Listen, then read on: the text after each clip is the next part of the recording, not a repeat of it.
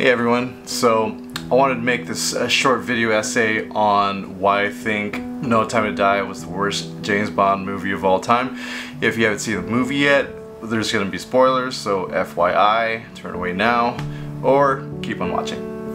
So, first of all, just off the bat, the filmmakers want us to believe that James Bond's only option in the end was to commit suicide or just to like give up, right?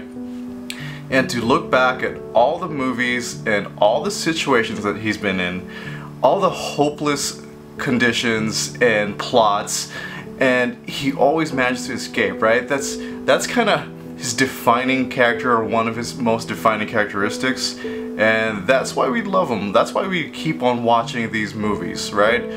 The ending of No Time to Die feels like such a cheap out, you know, almost irresponsible, lazy,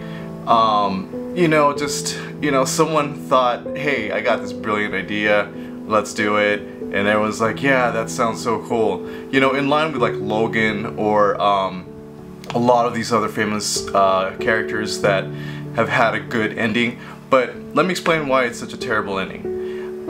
So he's basically thinking that this virus that he has is irreparable, and he'll never get rid of it, and he might kill his, the love of his life and his daughter, based on the words of two people, Q and the scientist. I'm not even sure if the scientist actually said that, but this is such an unknown virus to like everyone else in the world that, how did they come up with that conclusion right away? And even if they did, right, like they said, it's nanobots, like they have EMP devices, he couldn't have had just Zoom called, and stayed in touch that way, isolated, quarantined. So stupid, right? So that's why I think the movie was based more on them thinking, this is how we're gonna end it, let's try to get there, right? And not more so actually trying to just give us a fulfilling story. If they wanted to end his career, right, I think if they stuck with him just living and just being isolated, and that's more devastating, right? It kind of leaves a cliffhanger instead of like just ending it. The good parts about the movie, I think Léa Seydoux was an amazing character. I think the deepest Bond female lead that there ever was, just because of her place in the story.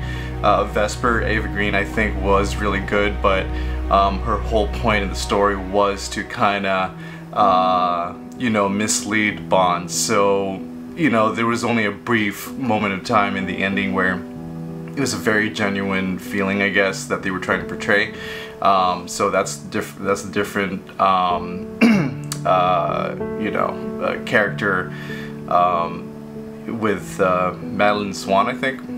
Anyway, and also the action scenes were pretty good, almost like Bourne type action scenes, but not that crazy. There was a lot of tribute to the old James Bond films. Definitely a lot of good stuff. A lot of references to the books as well. Although they kind of twisted it, I really would have loved to see them do On Her Majesty's Secret Service storyline, even if they did it, kind of like Casino Royale, almost just a very, book to movie, adaptation. I think would have been really good. Instead, they kind of took the phrases that he used, and like we have all the time in the world, and kind of really just twisted it. And I don't know, like I like the tribute, but I don't like how they used it, right? I think that the movie was a missed opportunity to have such a great ending to a character.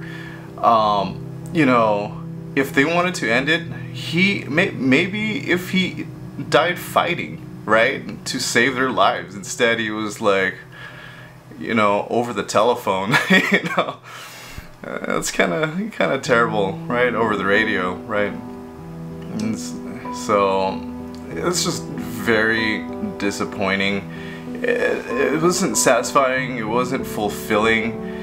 You know, like, I wouldn't have minded dying. Like, when I watched Logan, one of the best character endings that I've ever seen, you know, how Professor X died and Logan died, you know, I don't know what it is exactly, but they died fighting, you know, so that's my biggest gripe. I think another gripe I have is Blofeld. Like, he was such a main villain in the books and even earlier movies that he just had such a, you know, non-satisfying end, right? Like, Bond tried to kill him but backed off because he lost his cool, and then like he actually had a virus because, you know, I don't know, it's just so very, you know, on paper, you know, it sounds great, but in actuality it really isn't. So anyway, that's my short take on why it's the worst Bond film ever.